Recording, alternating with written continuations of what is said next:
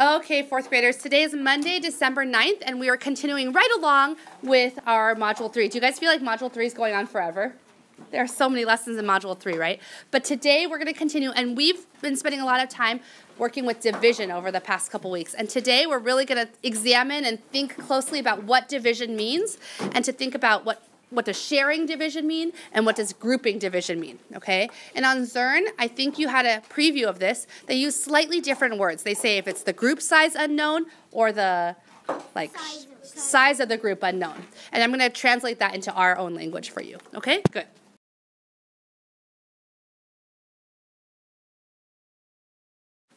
So now that we know that the question is asking us to find how many milliliters of medicine are in each container, we can draw a model by showing that all together we have 1,868 milliliters of medicine. And we want to divide it equally into 4 containers. We're trying to find out how much is in one container. So let me ask you a question. Is this a sharing problem or grouping problem? Do we know the number of groups? How many groups are there? Everyone? 4. So if we already know the number of groups, then this must be a sharing division problem. Very good.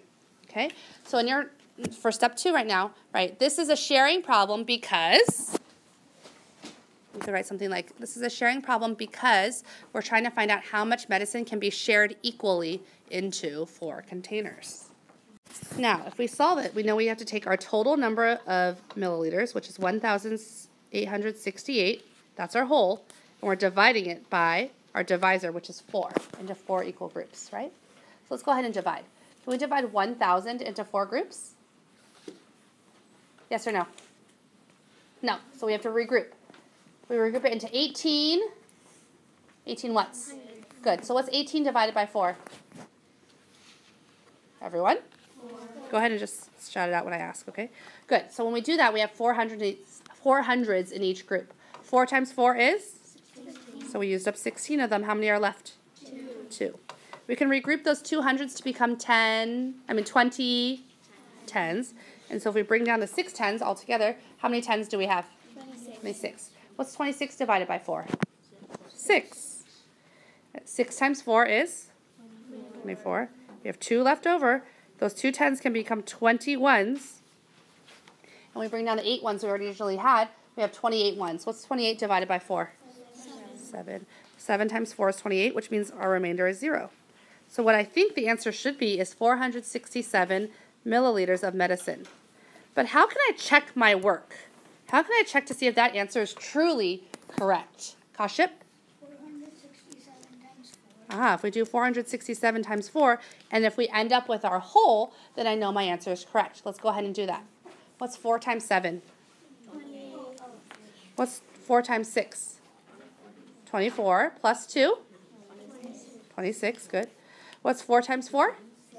16 plus 2 is? 18. So 1,868. Is that what we want? 1,868. Good, check. So we always will follow the same steps. We're going to figure out what the question's asking and the important information. We're going to draw a model. We're going to decide is this sharing or grouping and why. And then we're going to solve the problem and check our work.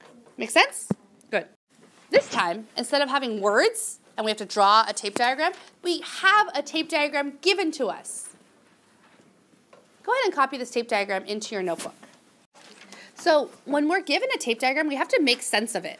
What does it mean that there's a bracket on top and says 168? That means that all together we have 168 of something. Doesn't matter what. What does it mean that there's 2 lines drawn in 3 sections? That means we're dividing the 168 into 3 groups. And the question mark is in 1 section, so it's how many are in 1 group, right? So if you have to make up a word problem, you get to choose. There are 168 what? Anything. Give me something. Sanvi. There are 168 donuts. What's happening to the 168 donuts? They're being split into 3 equal groups. And the question mark tells us we want to find out how many donuts are in 1 group. Go ahead and write that word problem down. You get to make up a word problem. So, as Sanvi said, there are 168 donuts. Donuts. They are split into 3 equal groups. How many donuts are in each group? Do you guys agree that that word problem fits with the tape diagram? Good. Okay, then let me ask you my normal same question. Is this a sharing problem or a grouping problem? And how do you know? Talk at your table groups. So we know that we have 232 people going all together to this conference.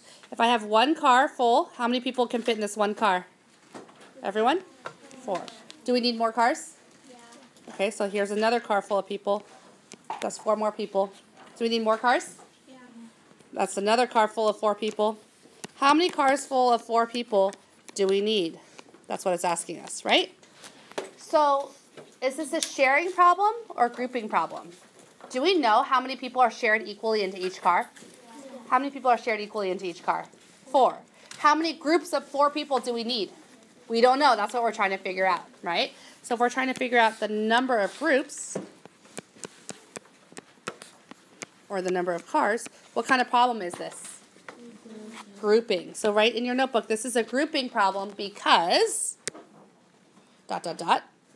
You might write something like, this is a grouping problem because we need to know how many groups of 4 we need in order to get everyone to the conference. How can we solve it? What math equations can we do to solve this problem? Zara? 232 divided by 4. Good. 232 divided by 4. Don't forget that the 232 is the whole and it lives in the house. Okay, can I do 2 hundreds divided by 4? I have to regroup it to be 23 tens. 23 divided by 4 is 5. Good. And then I used up 20. I have 3 left. And I have 32 ones. What's 32 divided by 4? 8. And just to check, 8 times 4 is 32. And I have 0 left. That means I need, is it 58 people or 58 cars?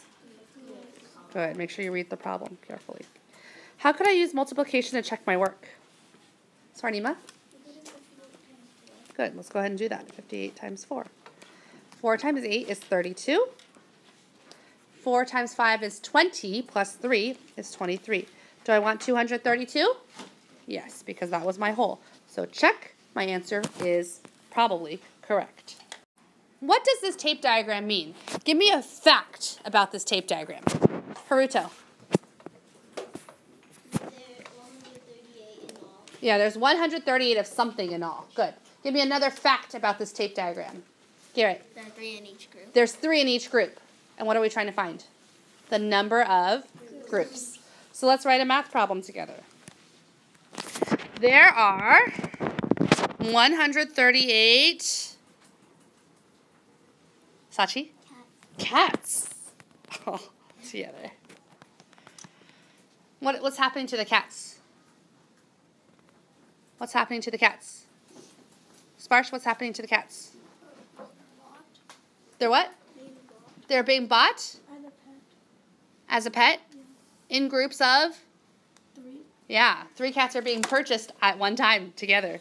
Each person buys 3 cats. Okay? If we're trying to find out how many groups of 3, how can I turn this into a question?